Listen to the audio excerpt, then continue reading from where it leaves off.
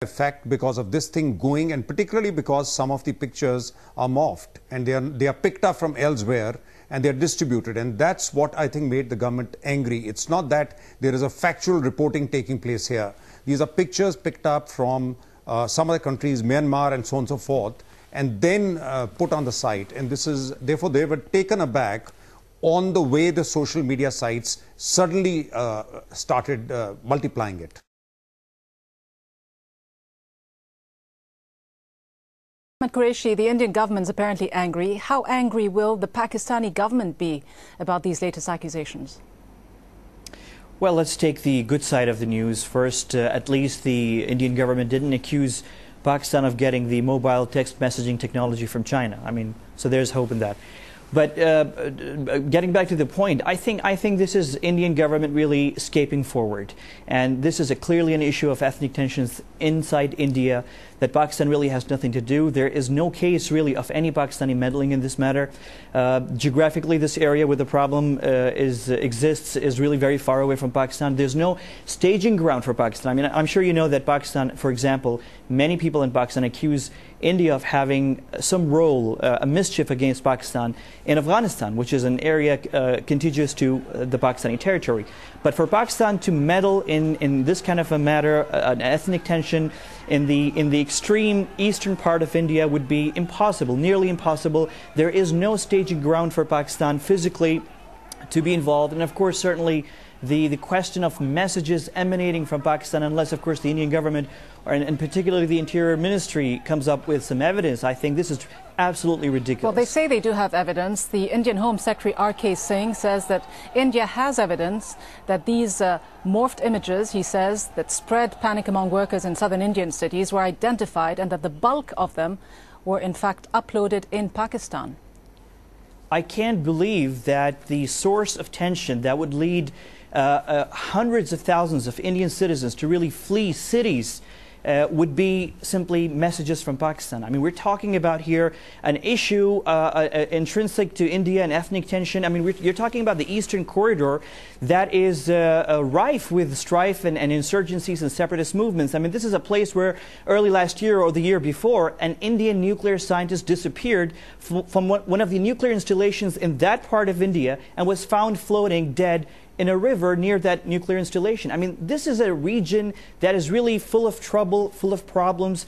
And this incident, the theory that Pakistani messages really resulted in hundreds of thousands of Indian citizens running away from cities, doesn't really make sense. Ahmed Quraishi, then, if the Indian government does present the evidence, if there is that trail of evidence that suggests that these messages emanated from within Pakistan, what would the Pakistani government do? Will it cooperate? What will it do? I'm just surprised at my guest, Mr. Singh from New Delhi, who's saying that Indian government has never made claims without any evidence. Just a couple of months back, the Indian government released a very high-level security alert about the entry of terrorists into the city of Mumbai who were planning some terrorist attacks. And they released 4 photographs, and it turned out the 4 photographs were sort of stolen from the identity cards of 4 Pakistani citizens who work as telecom salesmen in the city of Lahore, who were interviewed on TV in Pakistan, and it was proven that the Indian government had it wrong. So they had no, and it was an embarrassment, of course, for India. Coming back to the social media thing, there is, unlike what both of my friends are claiming here, there is no previous evidence or history of a campaign originating from Pakistan on social media causing trouble inside India. I mean, this is ridiculous. This is a conspiracy theory. It has never happened before. And any suggestion that there is a probability or a possibility is ridiculous. And of course, we'll wait for the evidence, and I highly doubt this thing. But let me just give you one reason why this kind of a problem could happen, why so many people could really get out, and there could be an exodus from Indian cities. In Pune, which is a small city very close to Mumbai, Indian citizens who reside in that city came out and harassed some of these migrants from northeastern India, beat them up as a result of whatever is happening in northeastern India. So there is enough reason for the northeastern Indian immigrants to really escape and run away because they don't trust the level of tolerance in the Indian society. That's the only reason why you're seeing this mass exodus from major Indian cities of these poor northeastern migrants, and not any campaign or alleged campaign on social media emanating from Pakistan. I mean, why would Indian citizens really... Exactly. Why would Indian citizens really go and harass northeastern Indian migrants in Mumbai, in Pune, in Bangalore? They beat them up on the streets. I mean, this is on record. What do you say Indian to this media. argument then? Exactly. What does Pakistan stand to gain from spreading this type of tension and chaos across the border? As far as the 4 people whose pictures were circulated in the Indian by the Indian security agencies, once again he's correct, except for one of them who later on was found to have been a recruiting agent for the Jamaat ud-Dawa. So just the fact that the Indian agencies made mistakes, that's incorrect. This has been reported in your own newspapers. You're inaccurate. No, sir, that's inaccurate. That was not true. Well, I'll take your word for it. I mean, obviously I do not have the newspaper reports in front of me, but I do follow the Pakistani newspapers fairly closely, and as I said, all four of them were proven. All four of them, I assure you, all four of them were proven to be ordinary citizens, and there was no follow-up on the case. It was case closed. I think you're indulging in a conspiracy theory that has no basis. The real issue here is that India is a huge country where you have an ethnic problem. I think the Indian government, instead of spending $1 billion on a moon mission or a Mars mission, you should really concentrate and spend that money on assimilating the Indian population and your nationhood. And why would Indian citizens harass your northeastern migrants? I mean, that's a real problem. Mr. Singh, in your northeast, you have 1/3 of India really covered by insurgencies. I mean, you're talking about implosion. Have you ever been there? Have you ever visited that? No, look at your country. Have you ever been to that part? You have a nuclear, sir, Mr. Singh.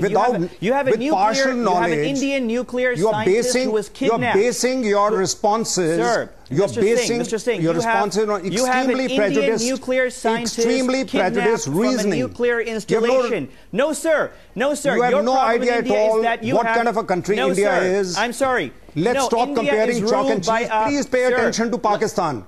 Get your act together in Pakistan. Let not Hindus flee it. No. I've been defending on the television here the fleeing of Hindus from your country. Can you look after the minority? You have a minority Hindi-speaking. Shouting doesn't make it logical. All right, Mr. Singh, if we can just allow you have no clue what you're dealing with. If I can just jump in, can I just jump in briefly? All right, Ahmed Quraishi, if you can just put forward your argument, and let's have Mr. Singh respond to it. It's very simple. The ruling elite in New Delhi, unfortunately, it belongs to the minority Hindi-speaking population of northern India.